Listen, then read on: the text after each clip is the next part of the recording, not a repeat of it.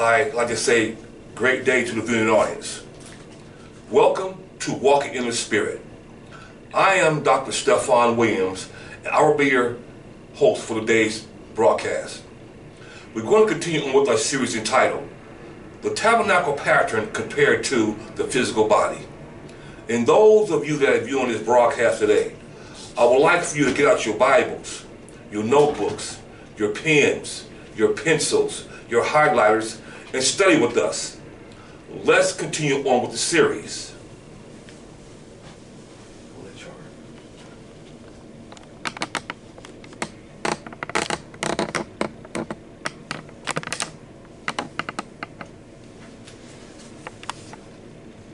Okay. It says, the cranial or head cavity of man's physical body corresponds with the most holy place of the Mosaic tabernacle. The right and left halves of the brain, which come together in the midline, corresponds with the two archangels. The two archangels and the two main functions of the brain.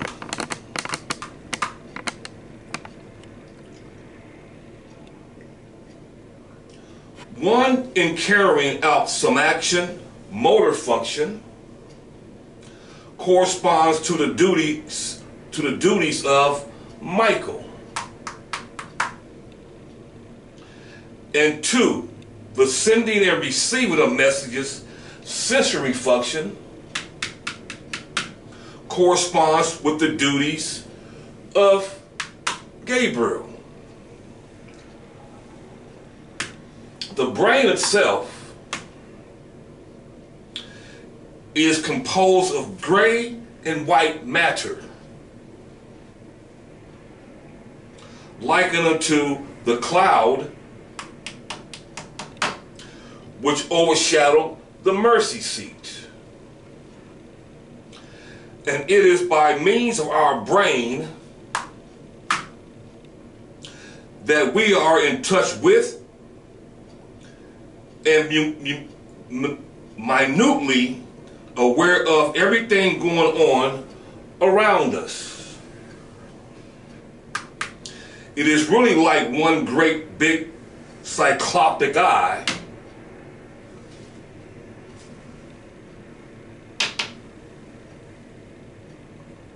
in our hearts, in our heads. Once again, it is really like one big cyclopic eye in our heads. Even the two eyes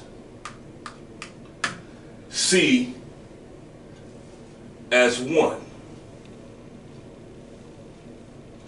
The pineal gland, located in the center of the brain, was likened to the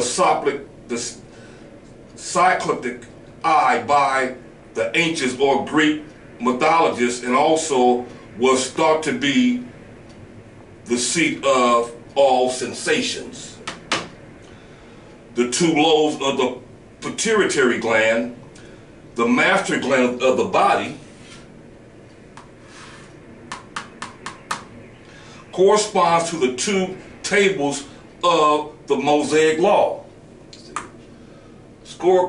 Corresponds to the tables of the Mosaic law.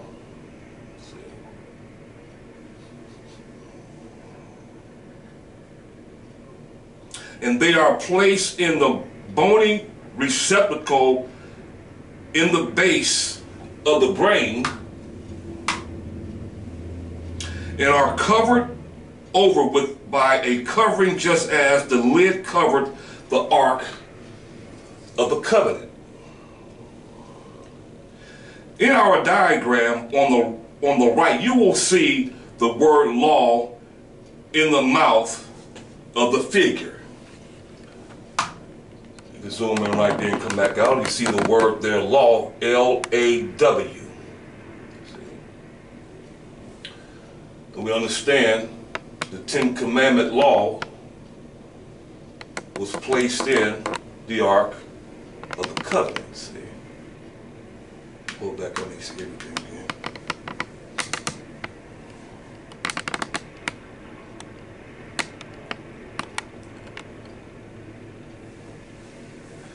This is to show the close approximation of the pituitary gland in the roof of the mouth. And it is out of the mouth, and it is out of the mouth that the law proceeds. I need reader, please. Malachi, the 2nd chapter, and verse 6, please. Malachi 2 and 6 from the Holy Name Bible.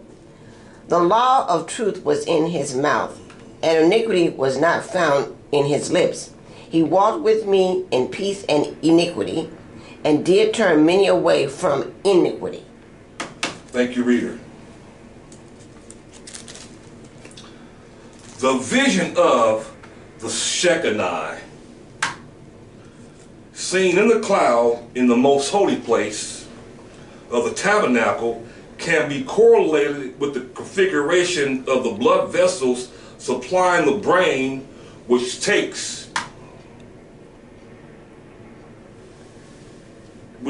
the shape of a stick figure of a man, Elohim. Okay?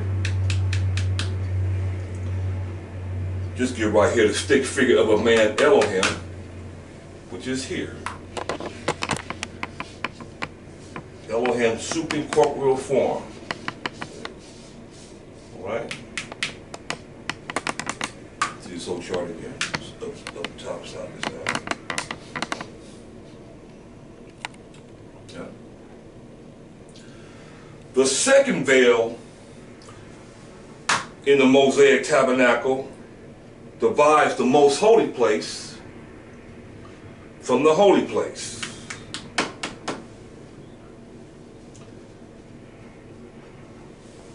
And is blue. See the colors there, the veils. Blue, purple, and scarlet red. This corresponds with the neck of man's physical body. You see it there? Blue, purple, and scarlet red. And man's neck region. This corresponds with the neck of man's physical body, which divides the head or the cranial cavity from the chest cavity. All the blood vessels passing to the head, see, are gathered together in the neck in one great profusion. The veins colored blue to denote impure blood, see,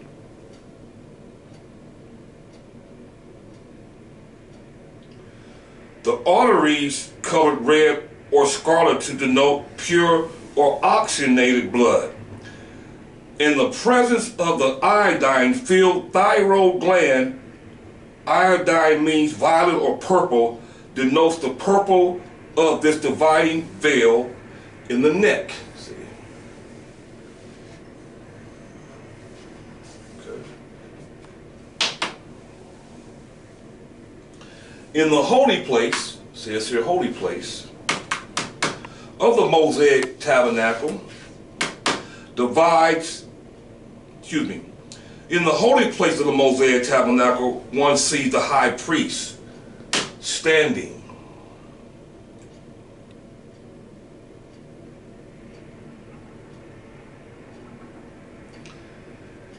At the golden altar Once again, in the holy place of the Mosaic tabernacle, one sees the high priest standing at the golden altar of incense, burning incense, which consisted of 4 principal ingredients called stacti, onycha, galbanum, and frankincense, which were sweet, odoriferous spices.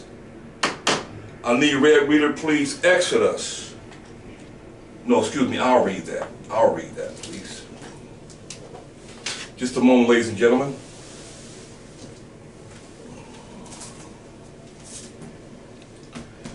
Exodus, the 30th chapter, starting at the 34th verse.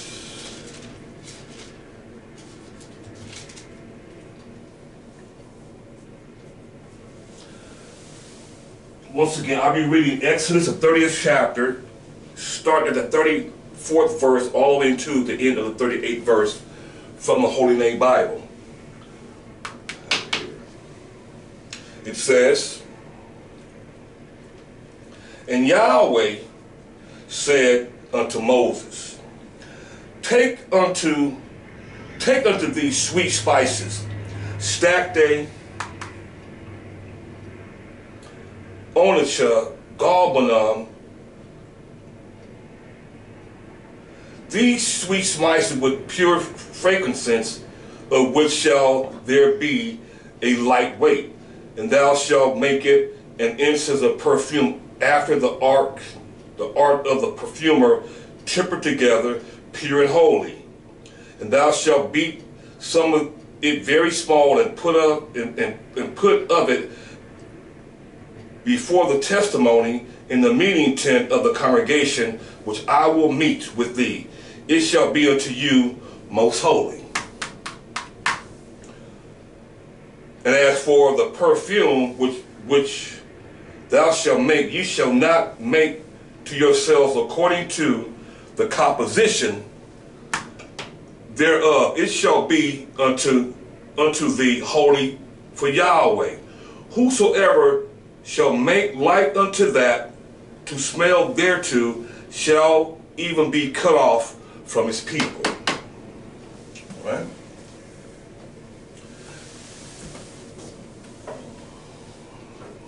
It says,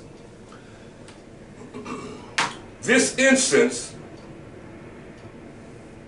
perfumed the entire tabernacle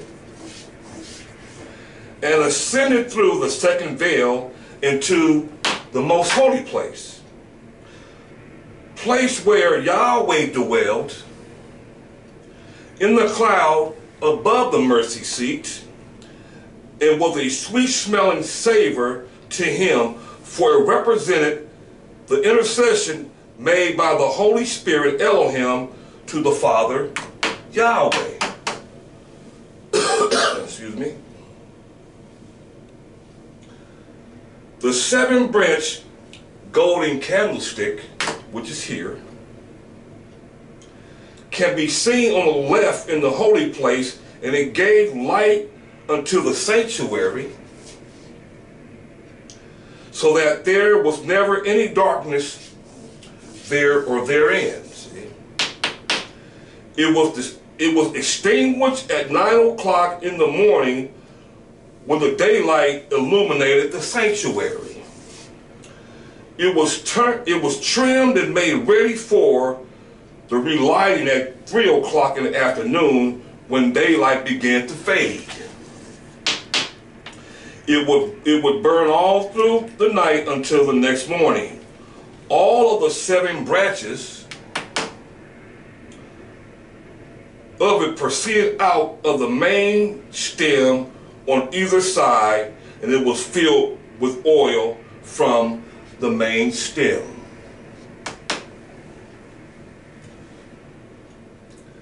The golden table, which is here, of shewbread can be seen on the right side of the holy place, with its 2 rows of bread, 6 loaves on each side, making a total of 12 loaves of bread. It is a four-sided furnishing with a golden crown around the border of it. The high priest ate daily of the bread on the table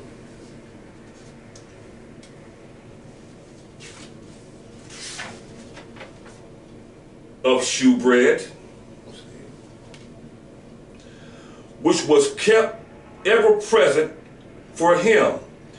This was his daily sustenance, as well as the meat offering and drink offering of which he partook.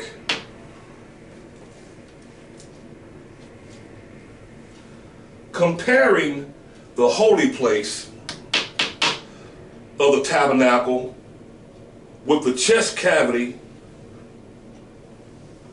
of the physical body, one finds the lungs serving the same capacity,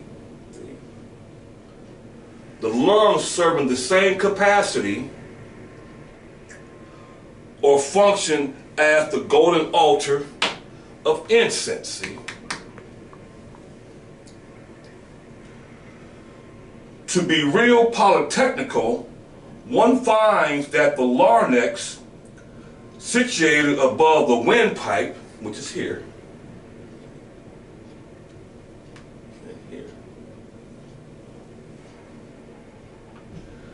or trachea that has two superior cornal or horns. See those horns like a cornal up here?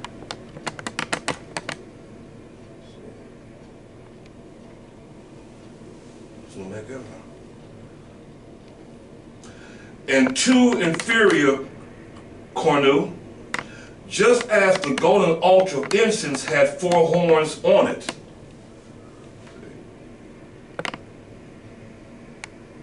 The golden altar of incense had four horns on it.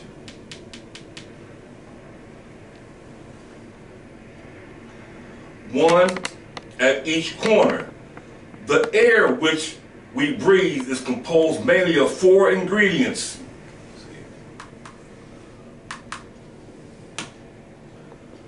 Nitrogen, oxygen, carbon dioxide, and hydrogen as aqueous vapor, which corresponds to the four principal ingredients of the incense burned on the golden altar of incense. Yes, and air or oxygen is burned in our bodies for the process of oxidation, which is the uniting of oxygen with other substances in a burning process. It need not be said that breathing of good fresh air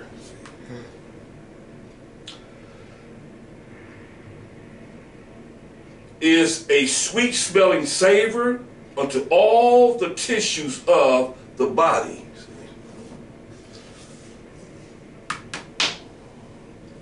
All the tissues of the body. And that is fragrantized all of the body, just as the incense did the tabernacle. The brain, corresponding to the cloud where Yahweh dwelt, is especially expectant and desirous of this air or oxygen, as it is the most vulnerable of all the body tissues when it comes to oxygen lack. Remember the incense wafting through the second veil, through the second veil into the most holy place, Let us remind the reader of this point, that Yahweh forbade anyone to duplicate the holy incense, and only the high priest knew how to make it. I need red reader, please. Exodus, the 30th chapter, the 37th and 38 verses, please. Exodus 30, 37, and 38 from the Holy Name Bible. And as for the perfume which thou shalt make, ye shall not make it yourself according to the composition thereof. It shall be unto thee holy for Yahweh. Whosoever shall make like unto that to smell thereto shall even be cut off from the people. Thank you, reader.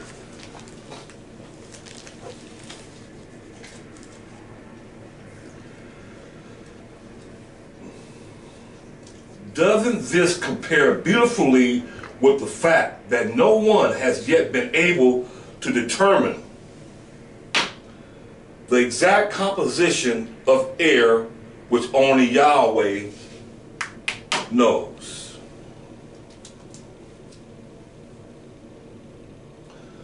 The 7-branched golden candlestick, which is here, corresponds with the aorta, that great blood vessel, see, which comes off the heart, see, and has just 7 branches, which distribute oxygenated blood to all the body. To all the body, see.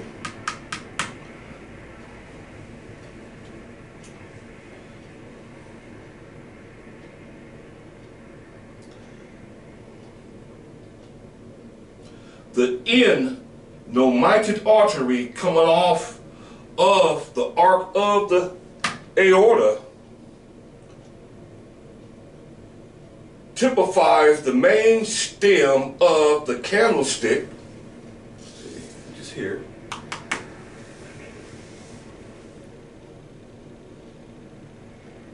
and it gives off the right common carotid and right subclavian arteries. The left common carotid and left subclavian also come off of the arc of the aorta, and the right and left coronary arteries come off of the ascending aorta. The descending aorta is a thoracic portion, gives all numerous branches which are too small to diminish its size. The blood circulating through the great vessel, the aorta, gives life unto the whole body. See? Gives life unto the whole body.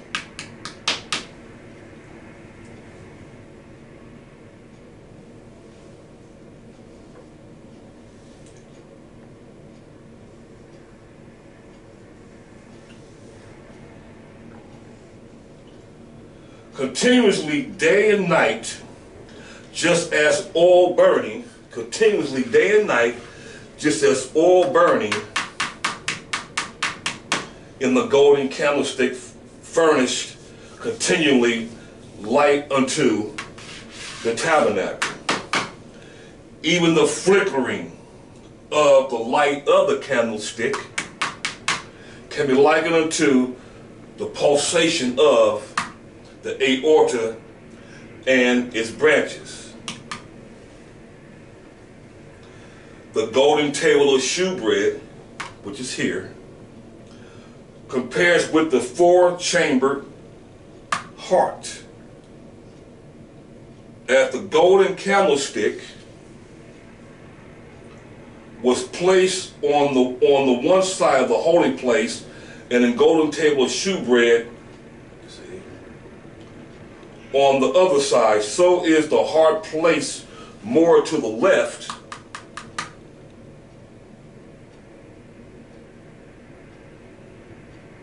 and the aorta more to the right side of the body. The four chambers of the heart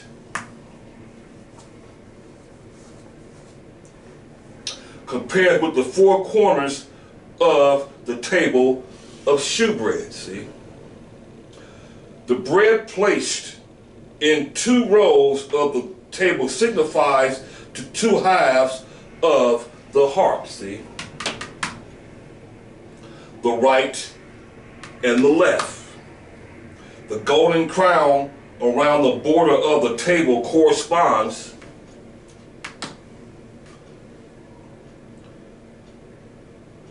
to the coronary, which means crown. See? Vessels encircling the heart. See? And the heart is truly one's daily bread, for it is by the constant beating of the heart that life is sustained.